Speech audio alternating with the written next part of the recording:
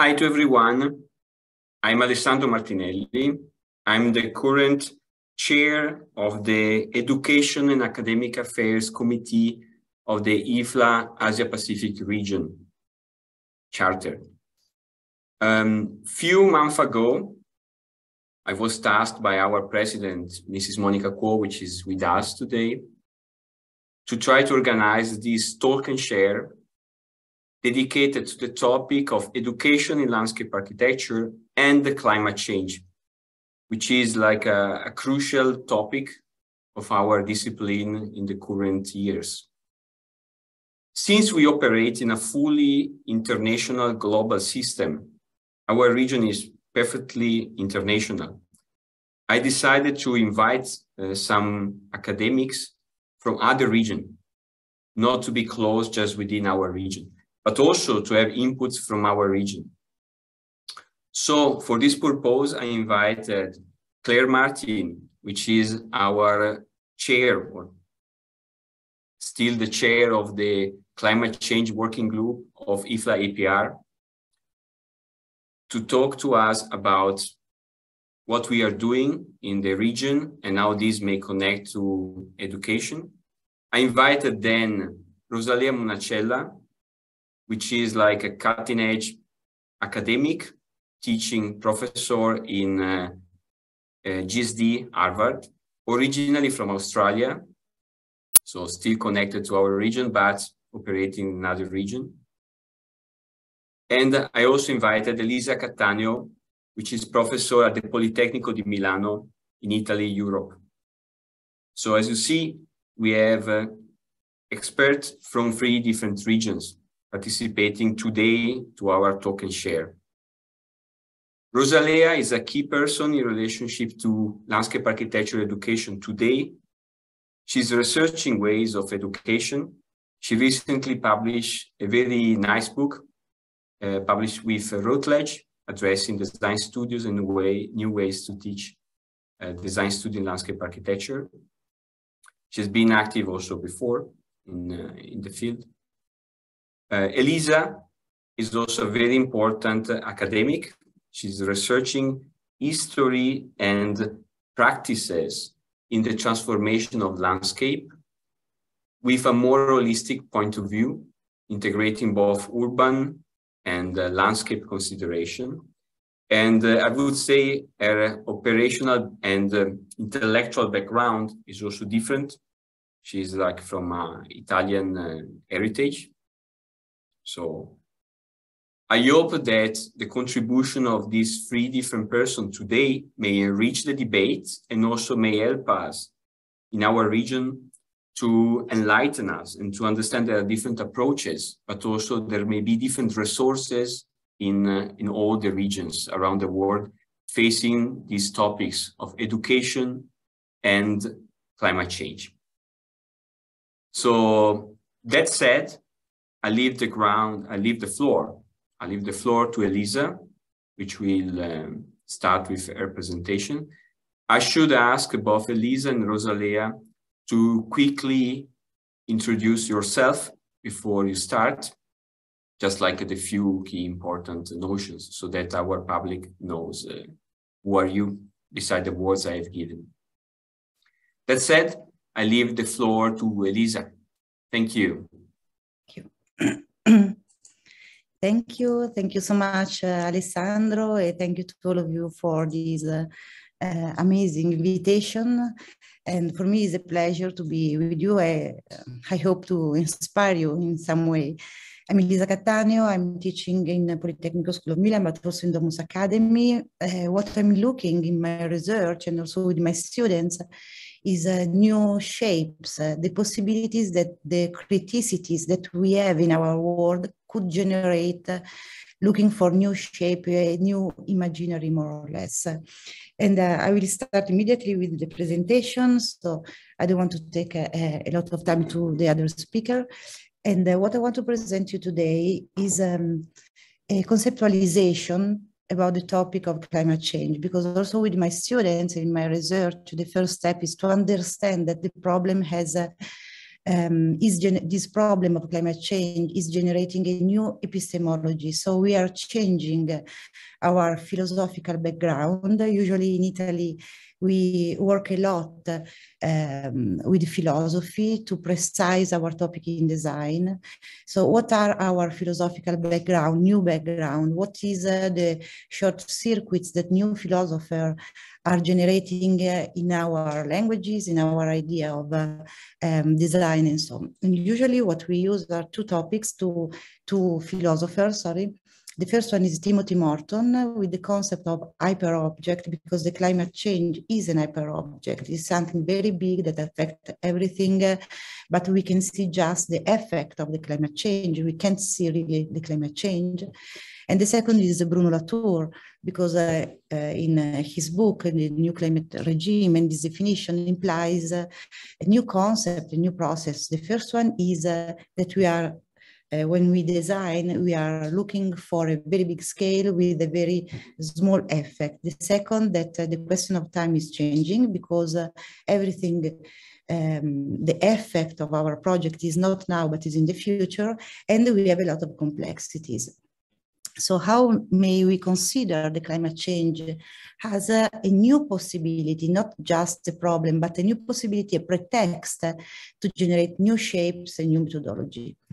To do that, we have to consider that in Italy or in Europe, in Europe, we have a strong background in urban history, urban planning, but I think it's the moment to cut it and to change our genealogy.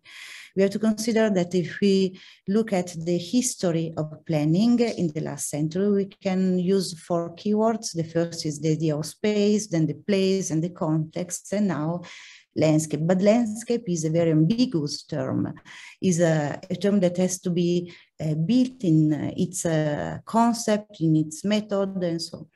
So what I try to do with students is to change their genealogy in urban studying, passing from our classical idea of planning to a planning that is oriented to natural science. Why? Because we have to ask to the ground, to nature, what kind of information nature can give us, or the ground of this calligraphy of our world can give us to generate a new imaginary.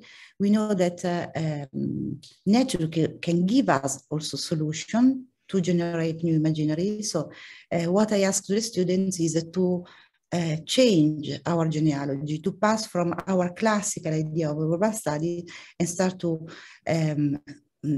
consider landscape, spatial landscape or landscape ecology as the new platform.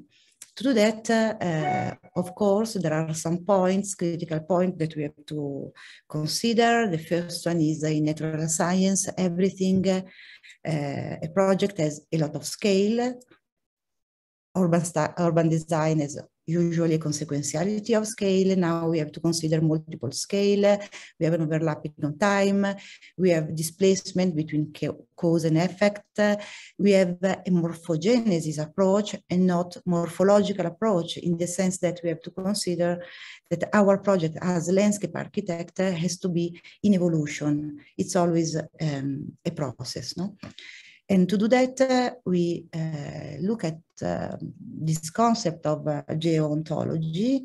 So the geology and all the science related to the earth are for us the place in which the place we consider as a focus for our project.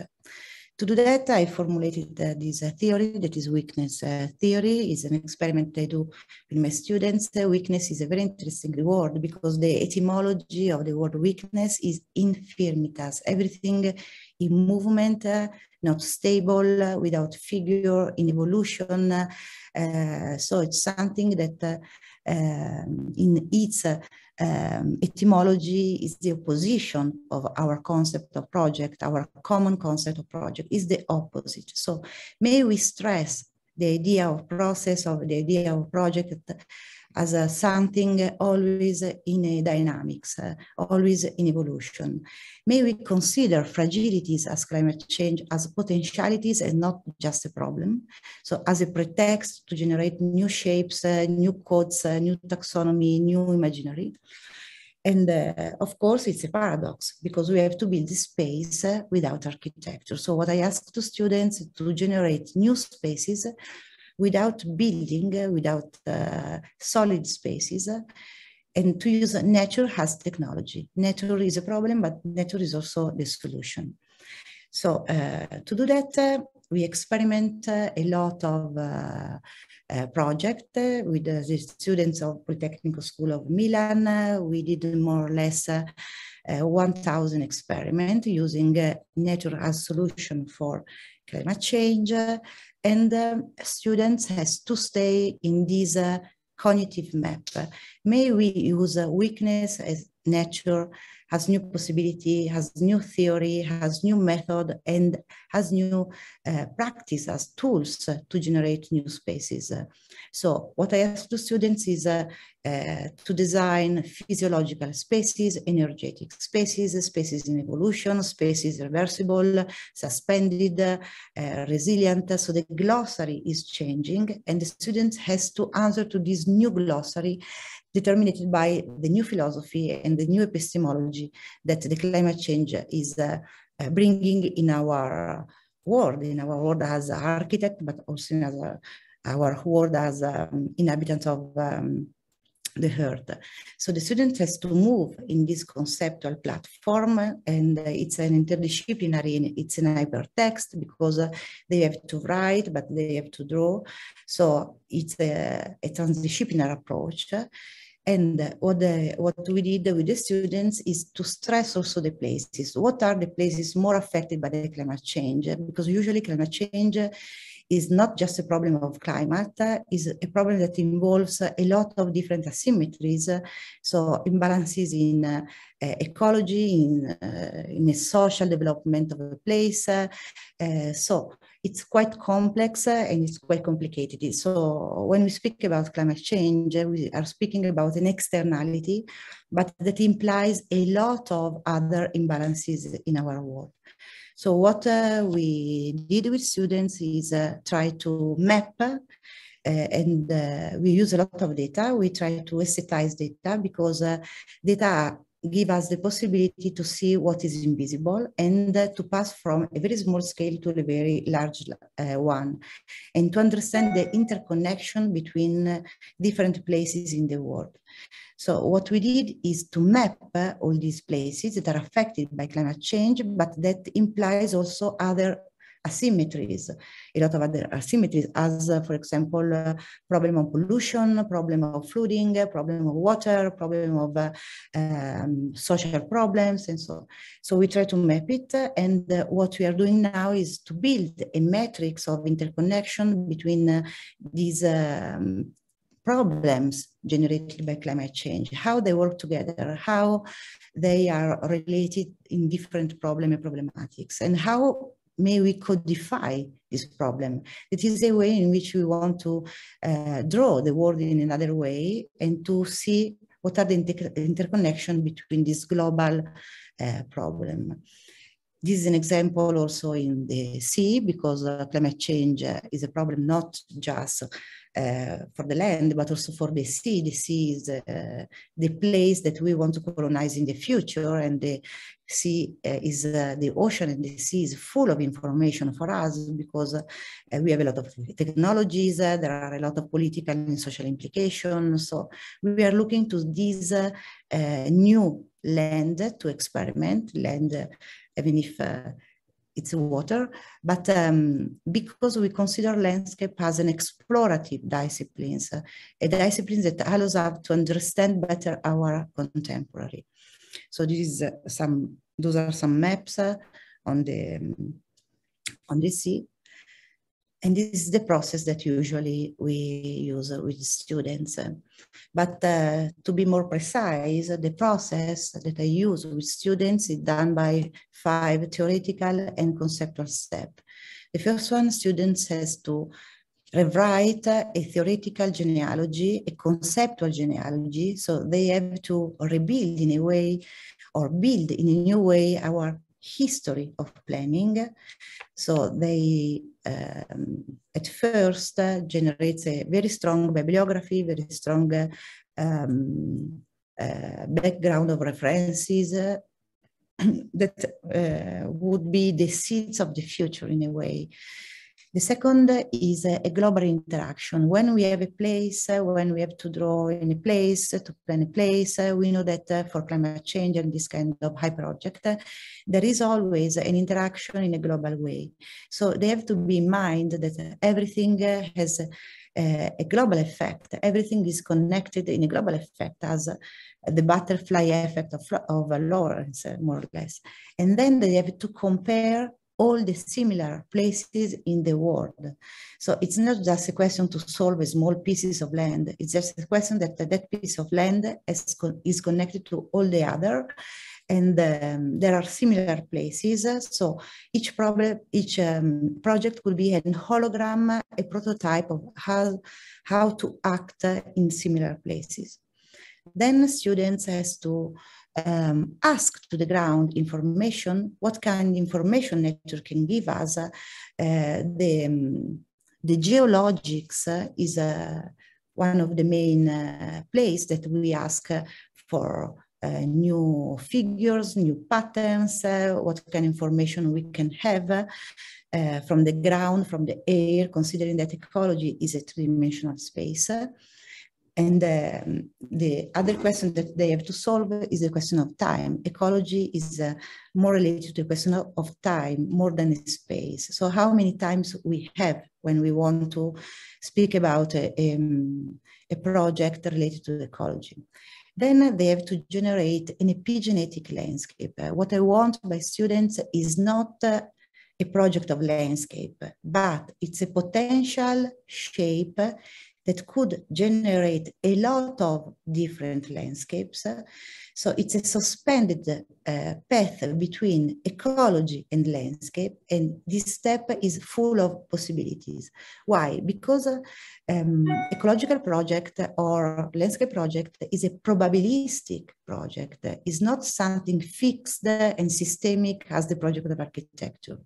So in this moment, in this suspended moment, I have a lot of different scenarios that I can generate. Also because it's impossible to preview exactly what will happen in nature. So for that, I focus a lot on this concept of epigenetic landscape, and then students have to generate a landscape machine, a machine that allows us to move the elements in the project, to change the scenarios, to change the scale. So the process of the project is something dynamic, in movement, not fixed. It's a potential landscape. And we work a lot in this step, in this suspended place between ecology and landscape. Now I show you briefly some images, some experiment that I did with the students. As you can see, they had to map systematically all the world, all the place in the world that has the same problem of the place that they have to solve. So there is a lot of spatial comparison. So how a place is affected to this kind of asymmetries, what kind of asymmetries or problem could be comparable with the other. Then the pattern in Italy or in Europe, we work a lot on the concept of figure, that is something fixed. The pattern is something in movement. So they work in this unstable pattern of the ground or of the air. Those are some drawings done by students, and we use this kind of drawings as a master plan, more or less, or for example, in the topic of water, some patterning dynamics, how they work in time, how is the evolution in time.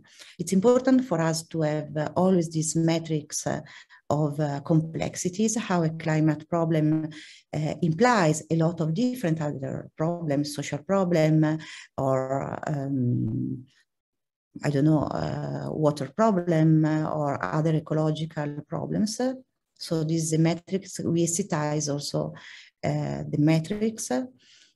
and the epigenetic landscape. So a potential project that can have in itself multiple scale, it's dynamic, it's performative, because it has to ask to, it has to answer to a specific problem, but it has to be ready to be to generate a lot of different scenarios. So it's a potential master plan. So we are very far from the common idea of master plan and drawings that always we use in urban studies. Those are some examples of our potential epigenetic landscape, and this is the machine that for us is the final results of the process of a project. And the machine is give us the possibility to move the elements, to consider the process of design something always in change. We can change some elements, we can change the master plan, we can change the process. Those are some images with the students. After that, after the machine, students can generate one of the possible scenarios, and they can go deeply in a possible landscape generated by this ecological machine. Those are some examples. Very shortly, I want to show you the last experiment that we did. Those are experiment of students. This is quite important for me, is the last master thesis I was supervisor. And it's quite interesting because the students mapped all the places involved in the problem of climate change in light of refugee camps. So place in which we have a strong social problem, but also a strong ecological problem. And as you can see, they have generated the three-dimensional epigenetic landscape, a three-dimensional space in which I have all the social and ecological information. And this is the master plan. And what is interesting for me is that the master plan is full of information. If I zoom in or zoom out, I change the level of information of the master plan landscape, and it's something dynamic. It's not fixed, something that I can evolve in time, I can change in place. So it's something that is very far from our idea of planning that always we used in urban planning, for example, disciplines.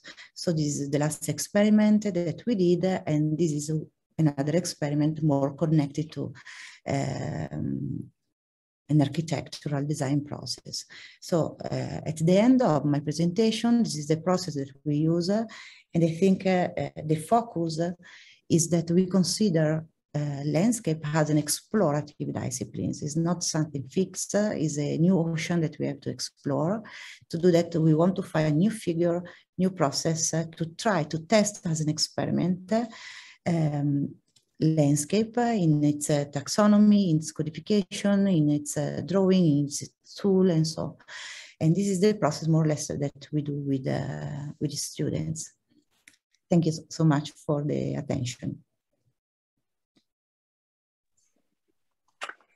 Thank you, Elisa, for those great insights. I think there's a lot that's highly relevant to IFLA and to our member associations as we are all trying to navigate time and scales across multiple territories. And I think obviously the idea of, as you have said, the idea of diverse and evolving philosophical backgrounds, I think for an organization that spreads across 77 different nations. And I think also highly relevant to obviously what we're talking about tonight, and more broadly in terms of education, about the idea of seeing fragility as potentialities, and whether that might actually be in some ways the superpower of landscape or the design of landscape and ecology. So I think it's really exciting. Thank you. I'm now going to introduce Dr. Rosalea Monacello, a faculty member of the Landscape Architecture program at Harvard University Graduate School of Design. Her expertise is in carefully indexing and the shifting of dynamic resource flows that inform the landscape of the city. Her design research practice explores the notion of the thickened ground through a careful and rigorous investigation of an expanded ecology of economic, ecological, and social systems that shape the metabolic and material flows of the city, speculating on alternative near-future cities and how they might respond to climate change changing resource flows and ecologies of energy. Thank you, Rosalea.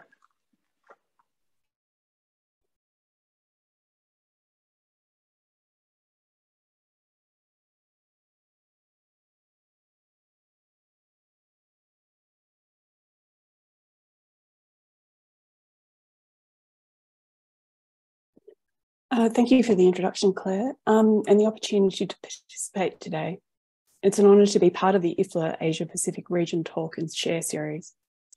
I'll talk about design education, specifically through the book that I co-edited with Bridget Keane, Designing Landscape Architectural Education, Studio Ecologies for Unpredictable Futures.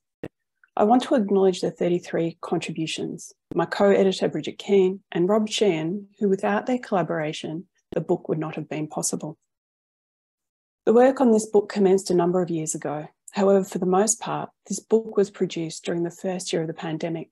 A multitude of stories, insights, analyses, and concerns have attached themselves to our collective experience of the pandemic. One striking and persistent effect of the pandemic has been to evidence drastic systemic inequities across the globe, not least some of the very inequities that are frontline effects of the climate crisis. This continuing experience made incredibly clear those who are the most vulnerable, and that view brings into more direct light the global collective pursuit required to address the climate crisis. Designing landscape architectural education, studio ecologies for unpredictable futures, is intended to accomplish two primary purposes. The first is to serve as a resource for academic practitioners. The first is to serve as a resource for academic practitioners in preparing and delivering design studio courses. The second is to serve students seeking guidance and insight into design methodologies as part of their landscape architectural education. The work of the publication focuses on the manifold issues of the climate crisis. It asks designers and academic practitioners to describe their own work through an ecological lens. Sorry, is that not showing? I was about to say, sorry, Rosalie, I can't see that. Sorry. So I was just trying to check if other people could. I didn't want to let you go too far. Okay, I'll share again. Apologies. Claire, let me know if it comes up, please.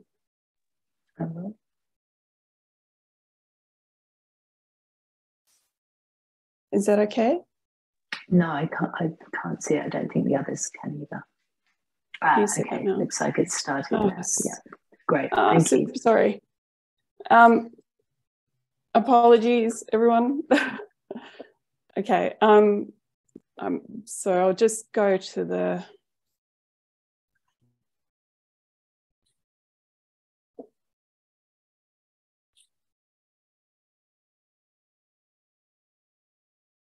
Apologies.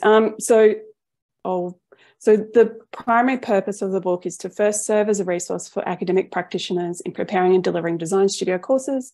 The second is to serve students seeking guidance and insight into design methodologies as part of their landscape architectural education. The work of the publication focuses on the manifold issues of the climate crisis. It asks designers and academic practitioners to describe their own work through an ecological lens, and then to articulate design approaches for developing new practices in landscape architecture teaching and research. A focus on design studio pedagogies is foregrounded as it positions the design studio as the pivot point for coalescing and synthesizing knowledge derived from other courses. Landscape architecture as a discipline needs to evolve rapidly as it responds to both broadening and intensifying changes in environmental, social, and political conditions. These changing conditions require development and innovation in the core competencies of landscape architects. This book addresses two fundamental questions. First, what are the skills required of landscape architects to equip them to deal with the complexities brought forth by the climate crisis? And how can we design the education of future practitioners? The book is organised into 5 parts. Part 1, material ecologies. Part 2, generative lineages. Part 3, generative processes of fieldwork. Part 4, senses and landscapes. And Part 5, expanded ecologies. The work are organised within parts with the understanding that no singular holistic view is possible. The intention was not to construct a unifying position or to integrate disparate approaches. The aim was to establish threads of inquiry and to simulate generative and multiple gatherings and seepages. Each thread describes through lenses of ecological thinking, design methods and techniques that engage innovatively with key professional skills of site analysis, field work, material investigation, and design processes. I should emphasise that the contributions reflect situations in the global north. These places and institutions have different type of work to do, given shared legacies of imperial colonial action that are collectively responsible for the climate crisis. As a guide, each part is introduced by an allegorical interlude. They were an attempt to emphasise that the climate crisis, practices of landscape architecture and pedagogical approaches in the global north belong to intertwined legacies. These narratives provide an orientation towards unpicking, otherworlding and rewiring as actions for the future. Material ecologies examines ecological thinking from a material perspective, with contributions from authors such as Zanetta Hong, who have explored ecology as a responsive and evolving set of systems. I'll just read a short passage from Zanetta's chapter, where she states that as landscape architects, urban planners and designers, we are becoming increasingly mindful of the material practices that are embedded in our disciplines, and to an awareness of how manufacturing and construction of interrelated at multiple scales, influenced by multiple species and conducted across multiple territories. She states, our knowledge and skill sets provide us with agencies to systematise people, communities and environments, to alter atmospheres and alter hydrospheres and lithospheres, and ultimately to shape and alter living matter into corporeal realities and speculative futures. This multifaceted and multidimensional enterprise acknowledges the interconnectivity of systems and ecologies that exist in the design and planning of the built landscape. And for both practice and pedagogy, a substantial emphasis is placed on translating the discipline's production of design spaces and artefacts with material affordance and cultural substance. Zanetta states that in other words, landscape architecture is a discipline that is uniquely positioned to synthesize the immaterial and material, to catalyse a design from individual components and assemblies into well-informed spaces and shared experiences. The next part, generative lineages, explores pedagogical practices that critique imperial knowledge systems and extend upon or intertwine diverse lineages within the extents of the discipline that project into multiple variations of practice. Generative processes of fieldwork focuses on techniques of observation. Contributors offer approaches in which the relation between observer and the subject is a form of co-production. I'll use Lena Cho's chapter as an example. Reading abstracts from Lena's chapter, she states, above anywhere else on the planet, Arctic landscapes are well positioned to take on this call. Vibrant and storied landscapes of Arctic cannot be understood without first decoding their relationships to climate. Extreme and amplified weather conditions, such as frigid weather and prolonged seasonal darkness, coupled with anxieties and prospects afforded by climate change, permeate extensively through both the historical and contemporary fabrics of the Arctic landscape. In this context, fieldwork in the Arctic serves as a designed encounter with extreme and plural climates. It emerges directly out of the fully embodied, immersed experience of an amplified weather world, providing a productive contrast to the climate norm familiar to students. The time spent in the field, however, brings an immeasurable insight for developing both the design tools and techniques on which students can draw. It also establishes for the students an awareness of what extreme places offer, the mental reorientation to sharpen their senses on how the landscapes materialise, and the methodological recalibration to successfully probe, register and enact in them. Site information provided by the studio is intentionally limited Instead, the studio asks students to generate their own site and material data to guide their creative processes. They adopt a set of instruments, such as thermal imaging cameras, soil probes, Arduino sensors, 3D scanners that can directly engage with the climate field. Students' evolving framework strategizers are grounded in the fact that climate as an idea is diverse, multiple and transcendental. Climate can mean many different things. It evokes seemingly unrelated but deeply connected concepts in time and has a resonating power in and beyond its physical and material manifestations that can be far-reaching.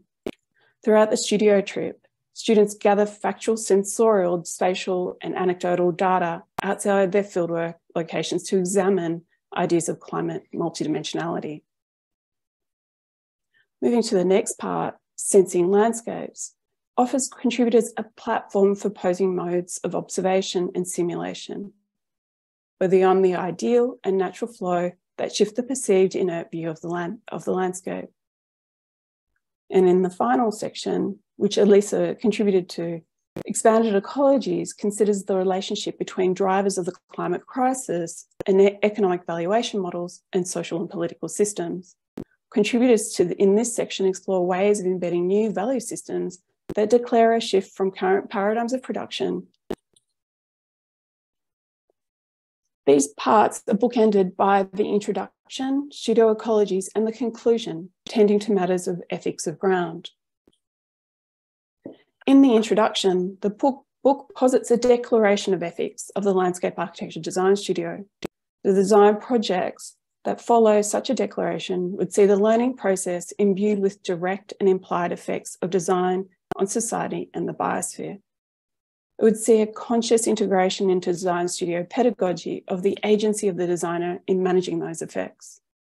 The aim is to ingrain design ethics and ecological thinking into how design studios are pedagogically framed and delivered, and to contribute to the academic positioning of each design project. This is then followed by 3 suggested design studio models. 3 overarching models of pedagogical thinking and knowledge production set the stage for how to reconfigure the landscape architecture design studio. Model for ecological and ethical entanglements, model for interactivity, and model for reconfigurations. These models draw upon the collection of approaches captured in 5 parts. They're not to be considered as discrete models, but as potential modulations of the design studio pedagogy. And in the conclusion, tending towards a matter of ethics of ground, the book and its contributors argue that business as usual approach in design education will be inadequate to face the challenges of the climate crisis. Therefore, a deep reconsideration of the role of design and the designer is a required starting point for adapting the curriculum. This conclusion takes the form of a series of principles for tending to and matters of that enable a different approach to those primarily facilitate the acquisition of skills. These actions create the conditions for the emergence and refinement of qualities that are ways to approach design, that allow for engagement with the complexity of the climate crisis. The emphasis on ecological thinking across the book's 5 sections gives rise to a number of thematic matters of concern, each described as calls to action, that formulate principles for tending to. The act of tending to describes ways in which actions may be engendered. As a form of making tending to implies care, empathy, and accountability towards other humans and beyond human-centric endeavours. It implies an ongoing reflective pedagogical practice that signals a shift from modes of production to actions that prioritise cultivation for the design studio teaching. Tending to matters of mutability, the matter of concern is with current governance systems, institutional structures, and infrastructural determinism that emphasise rigidity and resistance to change due to the persistence of archaic legal systems and codes that hark back to periods of white settlement when land was considered terra nullius, nobody's land. These impediments continually repeat and reinforce injustice. Tending to matters of reciprocity, the matter of concern is imperial knowledge systems that include geology, ecology, and biology. Historically, these systems have objectified species and constricted understanding through flawed measures inherited and acquired of traits, fitness, and reproduction. Tending to matters of exactitude, the matter of concern is with projected systems of measure, cartographic systems such as geographic information systems that have constructed a particular view of the world through coordinates and geometric projections. These systems of measure are often driven by prospecting for capital accumulation, extraction, and surveillance.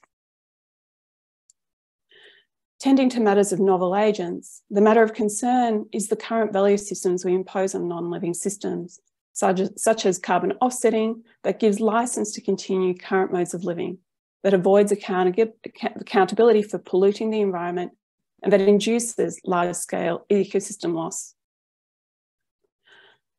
The studio environment, tending to matters of multiplicity, the matter of concern is the studio environment that historically emulates and serves corporate and private practice models that consequently enforce singular design approaches and models of learning. The institution, tending to matters of collectivity, the matter of concern is with current institutional models that support hierarchical modes of labour, segregated modes of knowledge production, and the paradigm of ongoing wealth accumulation. And finally, here is an example of moving from matters of concern to tending to. Tending to matters of collectivity argues for a shift from singular domains of practice and demarcated borders. It cultivates formations of territorial and knowledge commons, cooperative structures, and assembling incongruous fields charged with the purpose of change through co-production. These goals are achieved through actions that frame practice and academia as a continuum with modes of learning and research outcomes specific to each. Advocate for alignment of labour structures of institutions to support exploratory and ongoing work, and endorses students as critical collaborators, definers of future practice. Create plurality of approaches along with their lineages and subsequent emerging specialisations. So this has just been a brief snapshot of the future directions of landscape architecture design education, and this again predominantly from a North American perspective. I'd like to thank again everyone who's contributed to the book. I very much look forward to the conversation today. Thanks, Rosalea. I think, yeah, again, very interesting, and to see some of the similarities in particular, I guess, around the emphasis on predictability. And then again, if we think about this from an IFLA perspective, on the importance of interrelatedness and plurality. And I think also the idea of the importance of recontextualizing design as an ethical project in the context of climate change, which is something that we all have to navigate. And I think, again, that you've sort of really hit upon what I think is probably one of the hidden values of landscape architects and landscape architecture, in the sense of it is our ability to synthesize, especially again in the context of those new value systems that you mentioned. So I think that's all exceptionally relevant for all the work that we are all doing in all aspects of landscape architecture, all the work we could be doing as well. Thank you. So I'll now introduce myself. So my name is Claire Martin, and I'm a registered landscape architect and an associate director of Oculus in Australia. I'm a fellow and an immediate past special president of the Australian Institute of Landscape Architects and the current IFLA Asia Pacific Region Climate Change Working Group Chair. And so it's in that context that I'll speak to you this evening. But before I begin, I would like to respectfully acknowledge the Wurundjeri Wurrung people of the Kulin Nation, who are the traditional owners of the unceded land on which I speak to you all today. Thank you. If we could go to the next slide. Thank you. So this presentation is very much about the global working group, but as a chair of the Asia Pacific Working Group, it's really important to emphasize that we are part of this global network. And I think that is probably the unique strength of IFLA, is that we do bring a profession together, or parts of the profession together.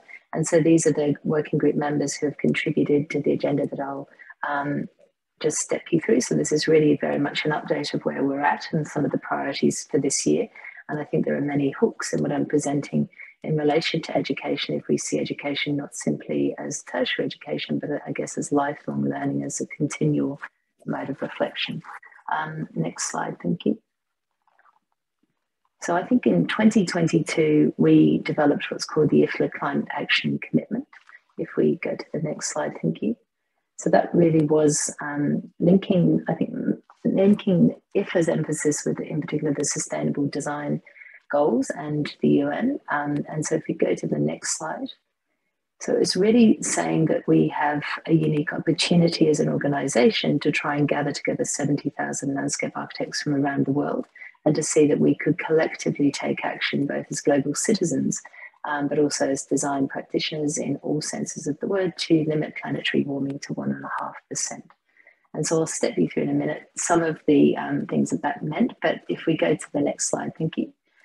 So this is the drafting team, and we included this image because it just shows, again, did have a particular emphasis probably from North America, but we brought together people from Australia and from North America, and people and Kochcon Boracom, who is the IFLA working group, climate change working group chair. And we brought these people together to write this action commitment, and this was to write that ahead of COP, and it was really just to try and galvanize around key issues.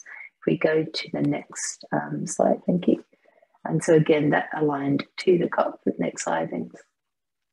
And so that in particular, I think was, Kochcon was able to attend that because of her own work as a landscape architect, but I think it was really pivotal to have a presence there. And what we've understood is that we have one of, I think in that instance, she was one of probably only her that attended as a landscape architect, and certainly in this year's COP, there probably only had 2 landscape architects that attended.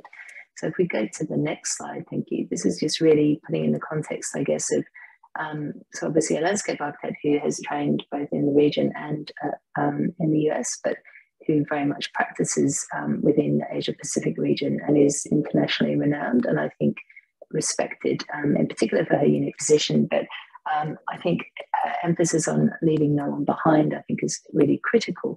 But I think she's a very powerful design advocate, and I think IFLA is obviously very fortunate, and in particular for Asia Pacific, to have been able to nominate Kochcon into that role. And I think that she's very passionate about the role of IFLA in trying to advocate for the role of landscape architects, in particular to government. And so that's why we put emphasis of her attending COP. If we keep going, next slide, thanks. And so this just is an example where we are linking with Architecture 2030. So, and that links then back to some of the work of ASLA, but again, trying to make those connections where IFLA can have peer-to-peer connections and leverage, I guess, the established relationships that other organizations have with the United Nations. So again, trying to get landscape architecture within a built environment context to understand the relevance of what it is that we're doing to help with both adaptation and mitigation. Go to the next slide, thank you. So as a result of doing the commitment to climate action and then also the attendance of COP, we facilitated the first, what was called a building resilience talk series. So again, a little bit like this talk series where all of the chairs that you can see of the regions and the 2 co-chairs of the group were asked to facilitate discussions that teased out some of the topics that that formed the big thematics of the climate action plan. If we go to the next slide, thank you. And so this was the idea of, I guess, building resilience in particular is obviously is a general underarching sort of concept, but the idea of aligning to the Sustainable Development Goals, like we can be critical of this, but I think that's something that IFLA has aligned to for a long time. And so the idea was that we would really be able to try and champion that. I think the idea in particular around designing for drawdown is particularly an emphasis on, especially through Pamela Conrad's work, an emphasis on trying to minimize the amount of carbon in the work that we do, as well as to actually, yes, a general reduction in operational and embodied carbon emissions. So this is really trying to educate, so I guess an education of members, whether they are students, graduates, or practitioners, about the importance of doing that. I mean, we have a very carbon intensive profession in many ways. So this is, I think, a massive piece of education and advocacy within our profession that we need to really skill up. And then if we go to the next slide, thank you.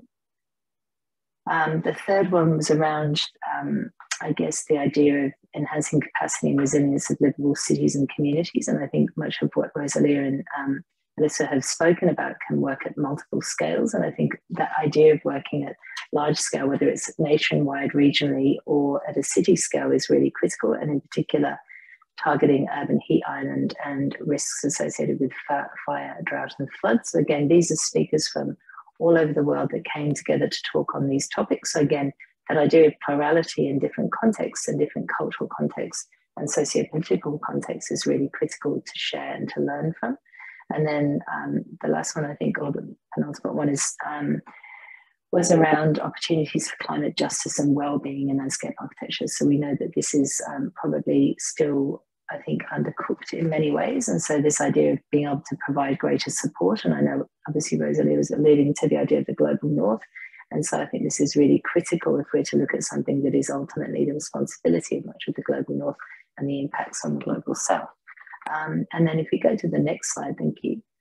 We also put an emphasis on learning from cultural knowledge systems. So I facilitated a discussion with landscape architects at different stages of their career, all Indigenous landscape architects and a landscape architectural student. And so I think it's really understanding the value of cultural land management knowledge to mitigate climate change impacts, and also as a contribution towards working towards reconciliation.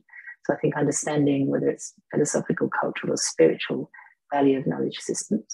And then lastly, the idea of galvanizing climate leadership. And I think, again, as the other speakers have alluded to, this is an opportunity for educators, for all forms of practitioners, to demonstrate this leadership. And much of what we are trying to do is bring everyone to do that so that we demonstrate a more of a collective capacity. Next slide, thank you. And so then we'll just skip through these ones, but I think this was just, again, another way, if we could go to the next slide, trying to focus on 13 female landscape architects who are leading the fight, as it's described, against climate change. So this is really trying to profile women from a range of backgrounds and practices. If we go to the next slide, from countries all over the world who are really contributing in very different social, ecological, and cultural contexts. And so this is an attempt to try and showcase that, and we will be doing another version of that this year. Next slide, thank you. And so 2023 is really about whether we can then try and, again, get support to attend COP28 in Dubai. And so this really means, I think last time, as I said, there were only perhaps 2 landscape architects that we understood were there. And so much of what we will try and do is to build content that could then create a platform for having a more meaningful presence at COP. If we go to the next slide, and again, thank you. So this was, excuse those typos, but this was actually about being able to work with, for example, the Thai Pavilion this year. So I think the idea is that we want to use these opportunities to connect with our members to try and identify opportunities, whether it's through UN Habitat, whether it's through each association's pavilion, to have more of a presence in a platform at COP. Next slide, thank you. Oh, it's going on. And so this would be the second series. So again, we are very open to receiving input in terms of topics that people would like to speak on.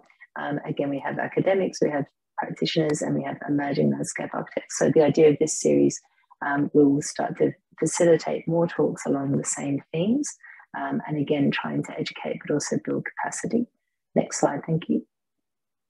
And then again, the Women and Earth Day. So I think an emphasis on women, knowing that women are disproportionately affected and adversely impacted by climate change. So this remains an important emphasis of the group. So this was something that we'll be trying to work with the IFLA Secretariat on, both at a regional level and globally.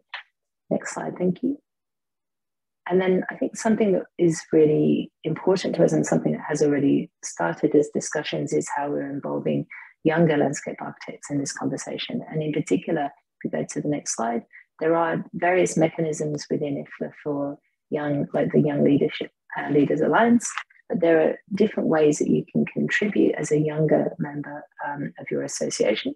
And so this is really, I think we're also very, go to the next slide, thanks, very interested in how we start to connect or harness the connections that are already being made between young people within the built profession. So whether it's in architecture, whether it's in ecology, landscape architecture, so how they're already speaking with each other and how they may choose to collaborate very differently to perhaps their predecessors. So really just trying to work out how we can emulate these sorts of good initiatives from COP27 for the COP28 in particular. Next slide, thank you. And this is just some of the images from the Thai pavilion example. Next slide, thank you. And so I'll end on this, but this is one that really relates very much to what the other speakers are talking about. And I think there are many academics involved within IFLA and from very diverse backgrounds. And I think the idea is that we would really want to use whatever mechanisms are already in place within our respective associations and organizations, as well as those within IFLA, to develop what we would say is a series of design case studies that can then be drawn on to create a UN climate design implementation guideline. So if we go to the next slide, thank you. So to start, we are trying to also propose that we would rename our group from Climate Change to Climate and Biodiversity Working Group. And this we think is really important given the dual crises. And then thank you, to then also look at how we can look at national adaptation plans, so how we could use these case studies to help develop, help work with the UN on the development of those plans. Next slide, thank you.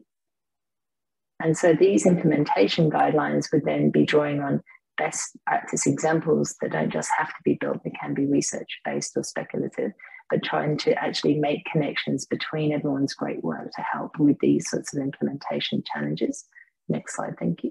I think this is my last slide. So the idea is to publish this through UN Adaptation NAP, and it really is about trying to get governments to better understand, I guess, the role of landscape architects in the implementation of nature-based solutions, and obviously identifying the different needs in different regions, whether it's from drought, flood, fire, agricultural challenges, heat, and biodiversity. And so these case studies will be drawn, as I said, from the Global South and the North. And as I said, don't have to be implemented, but could be speculative or research-based. And this will be quite a succinct document and a high-level document, but the idea is that that can then link back to those other case studies, and that we are also having separate conversations about the idea of creating geodatabases where we can again build on some of the great work that's already happened across the regions.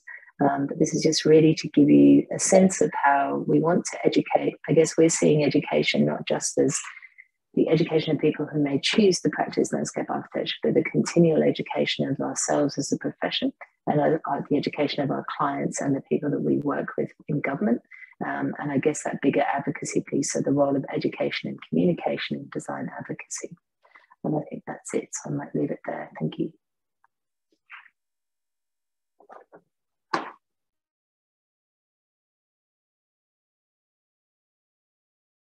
Can you hear me? Before the Q&A starts, I would like to ask to Rosalea and Elisa just few simple clarification for our public, considering that our framework is fully international. I would like you to tell our public, first, the work you have shown to us, the diagrams, the drawings, they are produced by students from bachelor, master, diploma, other level. Which kind of level? The second, the ratio of excellence, so the best percentile of your student, how many? And then the third one, I will give you a sentence and I would like you to confirm or not. I believe that in the work you have shown to us and in the work you do with the students, there are big components of aesthetic research, how to make the drawings, how to make the diagrams, how to make the images you've shown us beautiful. And this is also part of the research you're doing with the students. Is that correct? These three questions for me are key to let our public have a more clear picture of what is going on. Thank you. It's not for Q&A. I just would like to have this clarification for the sake of internationalization.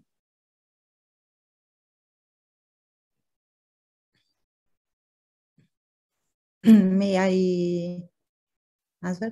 Thank you. So about the students, in my case, those are master students. And I think it's important that they work in the master course on these topics because before in the bachelor, they have to know and they have to learn the background of urban studies also. Because if you have to fight with a strong scheme of modernity, you have to know that. So those are adult students, more or less. The second, I think the percentage of students, I don't know, the students more or less are quite strong because of the selection of the master program is strong and competitive. So I don't know, to be sincere, the percentile of students, I think usually in a class we have 10% very strong. So strong that maybe they could access to other strong program as, for example, program of codification at Columbia University. It happens that after this master thesis, the student can have access to other program, higher and more complex. Third, about aesthetics, in my case, is sure, in the sense that to find an aesthetics is to codify some reasons and some process. So aesthetics is not just for itself, but it's a way for finding new codification of a problem. For example, the students usually use just vector because vector are something related to mathematics. It's not rhetoric, it's not narrative, it's a way to transform science in art. So the question of aesthetics through drawings in this way, they don't use collages, for example, they don't use this kind of instruments. It's a way to codify our contemporary idea of project. So aesthetics is crucial. In my case, in the case of my students, they did these kind of drawings that I show you. Okay. Just in terms of the work that I showed, or the work that was captured in the book, is predominantly postgraduate students, so from the master's program. To answer your question of what percentage, I couldn't give you in terms of what I showed you. I'm not sure where they're situated in terms of marking. But then coming back to the question of representation, I'd argue that all facets of the design studio are brought into question. So whether it's the way that fieldwork is undertaken or how we understand information, which Elisa sort of talks about quite clearly, or even the way that we construct images is actually one that we need to consciously question, and sort of I guess the historical sort of lineages that they come from, but also what they imply in the future. Elisa, I have following the question. Is your master students, is it international students or just the students that come from Italy? No, they are international students. So okay, they come from all the world, more from China, because Politecnico has a strong relationship with China, and from Iran, from South America, and North Africa, more or less, or Russia also. So those are international students, and some Italian also. That's great. So we can see the global, spectrum, about different culture and the geography, right? But it's very interesting, and I think it's important that they are international because since we are looking at a new background, they are at the same level in a way with the same global problems to answer. So we don't work in a specific historical elements. We work in something that involves all the people in the world. So I think it's important that they are international, and yes, they are master students of international course. Okay, great. Thank you. So Alice, will you elaborate more on? In theory, I should not participate in this Q&A. So I just wanted to give this simple question to clarify, because Yes. the viewers, our public, think that the product, that was shown is from bachelor. Most of the students in our region, as a Pacific region, normally are within the bachelor programs, not in the master program when we talk about landscape. So this also may lead to some misunderstanding. That's why I wanted them to clarify. Also, the percentile question was to tell, because I'm sure that the work we have seen, it is from the best. So how much is the best? If you have one over 100 people, well, it's a good reference because we know where we want to go, but it doesn't give us an understanding of what are the students doing in general. And the third one, because I know that in the Chinese-speaking world environment, the question of aesthetics is not as in the European or Western countries. So the idea that there is like an autonomous production, or there is some kind of aesthetics that we follow or we need to produce, is not so straightforward. So that's why I wanted them to clarify that the research is not only in the landscape as ecology, as the reality, but is also in the way we show the data, in the way we understand the data, in the way we prepare some drawings. So I just want them to clarify these two aspects, these three aspects, which are very important for people to understand. But I leave the floor also to Claire, also you to Monica. If you have like specific questions to Rosalea, to Elisa, I think that's very important moment. Rosalea is a very important academic at GSD Harvard, probably the best university when we talk about landscape. Elisa is one of the leading university in Europe. Politecnico Milano is one of the best. So we have like a very good understanding. And also Claire is, former president of IFLA, so she knows what's going on in Australia, which is very strong in landscape too. I don't have any questions, but I think there are some good questions in the Q&A that I think it would be great to pose. So Monica, are you happy to do that? I think it would be great to get them to respond to those questions. Okay. So I think we saw some questions from the blog. Can you see that? Yes. Yes. Yes, I think everyone should be able to see it. Okay. How do you think as a landscape architect confronting the Earth's climate change, we should adjust our mindset? But at the same time, how can we make a fair balance between the current law and the conventional public work performance?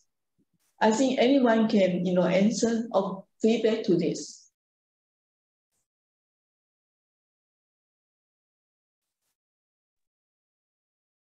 I can maybe start, Elisa. Yeah, please, Rosalea. Yeah.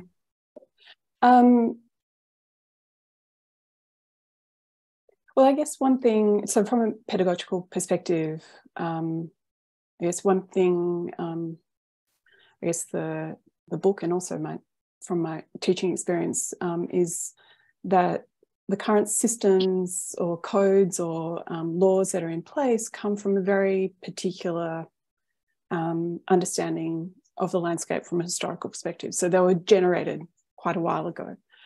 Okay. So I think one of the things that the book suggests, and also from my own teaching experience it suggests, is that we need to critically question them. Yeah. And so from our design's perspective, from our sort of, the way that we approach teaching is that we not only sort of look at, we understand sort of the broader implications. So how our design actually might influence or change some of these laws, or bring to light the problematic nature of some of them as well. So I think you can't sort of, I guess what I'm suggesting is you can't sort of assume that they're just a given. I think we need to be conscious about their implications, their origins. Right. Great. How about Elisa? You would like to echo to this question? May you repeat, because I was reading and answering to writing to a question. May you repeat? Sorry. Okay. Okay, we have the second question. well, actually relate to both of you. The weak field and the thickness ground concept are quite a complex, but actually it shows the wide spectrum of environmental ethics and the professional practice. So can any of the speakers can elaborate more on this? It's really quite interesting question. I think Elisa saying, landscape architecture can create a space without architecture. So maybe that's why you say the weakness, right? Yes, to build, it's a paradox. I think it's important in a way to find new. There is this philosopher that I use a lot as reference. The name is a post-structuralist philosopher, French philosopher, that is Gilles Deleuze. This is one of the benchmark for European culture. He says that to build something new concept, you have to use two instruments. One is the paradox and one is a game.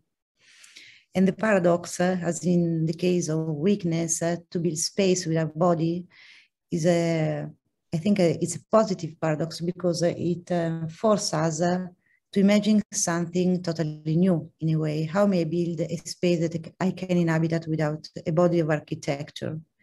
How may I understand that ecology is a three-dimensional space that I'm in, but I can see it? And the paradox is also to think about a project that is not for now in this time, but maybe is for someone in the future. And maybe it's not, our project is not the solution now, in the sense that maybe our project can be resolutive for a place that is very far from us. So I think that the idea of weakness that is not a fragile architecture, but is a way to force the design to go out to our common idea of architecture. So weakness is a pretext.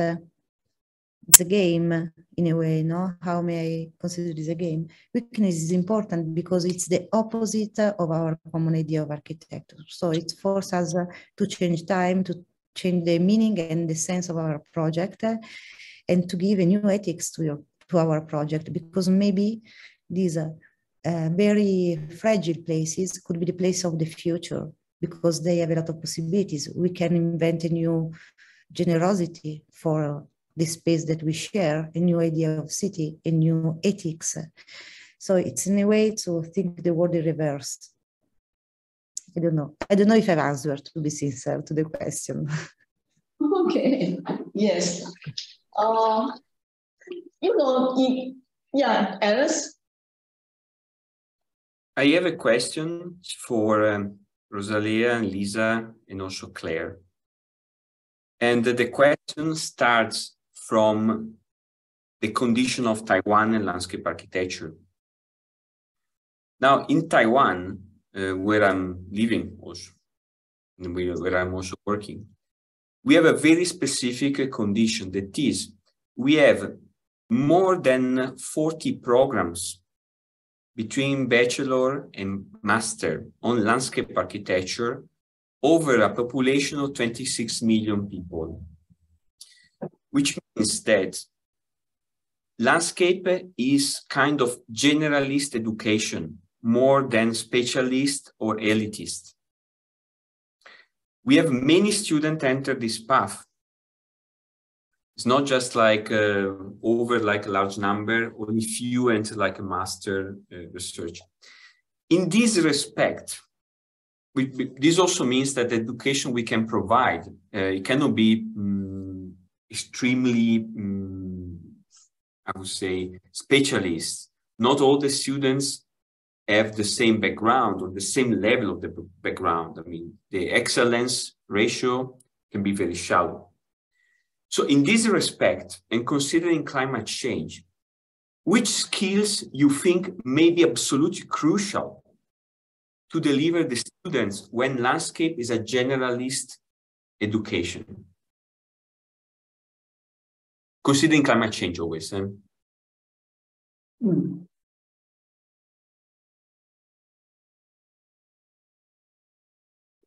Rosalea, you want to start? Thank you. I was just getting my head around 40 programs and 26 million people. So amazing. I'd love to know more about the 40 programs. But just in response to your question, I guess this is, maybe I'll respond to it in a sort of a simple way and then I'll slightly unpack it. I guess when we're designing education and we think of the climate crisis and the complexity of how we understand the climate crisis, one of the things that I would suggest is when we're either as an educator or either as a student, how do we do no future harm? And that forces us to think about sort of how we structure the information, how we structure the design studio, for example. What is the information that we deliver? And how do we formulate sort of a design method that again causes no future harm?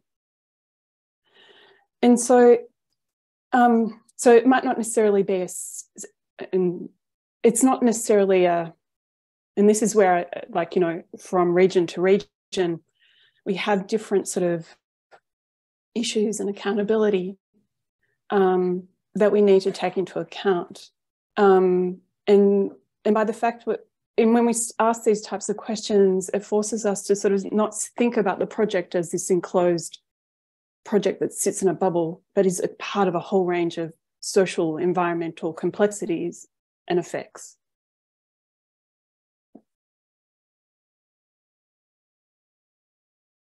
Elisa. Yes, I think that in a very simple way, what students, what kind of skills they have to learn. The first one, new software, a new way to represent what is invisible.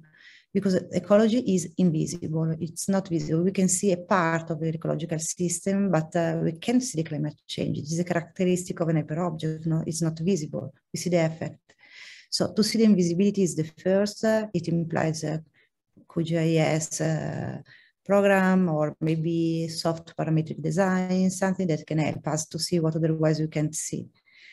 Second, I agree also with Rosalea, there are question of complexities. They have to learn that to work on landscape is to work on complexities. It's not one topic. It's more difficult than an architectural topic. It's not to build a museum. It's to understand that there are a lot of interferences in the ecological project, a lot of interferences, different elements with different scales, with different times. And so how can I work all these heterogeneous elements in one project? So to manage the complexities. And then it's important they will learn a new vocabulary, new words. How may I speak for the future? What is the glossary that I have to use? The words that I have to use to educate also the way that in which we speak. It's important from an ethics point of view, but it's important from a logical point of view. And then I think botanics, because nature is a technology. So maybe we have to go deeply in this science that we don't know very well, because usually we use nature as aesthetics, but nature is a technology. So to go in another science to understand if we can pass agilely from design to botanics to neurobotanics, these kind of things. I think for me, those are the four skills that they have to learn.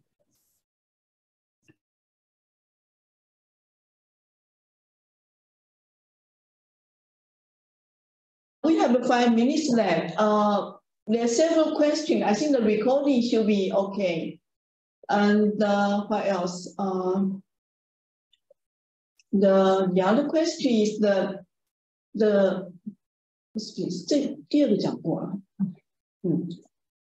but actually, I have a question to all of you. You know, I think I really appreciate the book. You know, the Rosalea, the book is quite nice. You know, you have a 5 different spectrum. But in the other hand, I'm just questioning about when Alice is talking about if you have the elite, you know, training, but all the students have very high level sensitivity and broad knowledge. But how can we train the very basic foundation for all the practitioner or the educator? They can have a kind of basic, understanding and a kind of stewardship, say, as a designer or contractor or constructioner. They have the obligation to promise we have to safeguard the earth. I think they are in different kind of spectrum, in different kind of world. So in this, we, when we talk to the, in many Asia, country, sometimes people say, in Chinese world, they say human can, conquer everything. But, nowadays, when you're talking about the weakness, we should never, believe this. So how can you, kind of give us a more general recommendation for the more fundamental educational program as well as the training?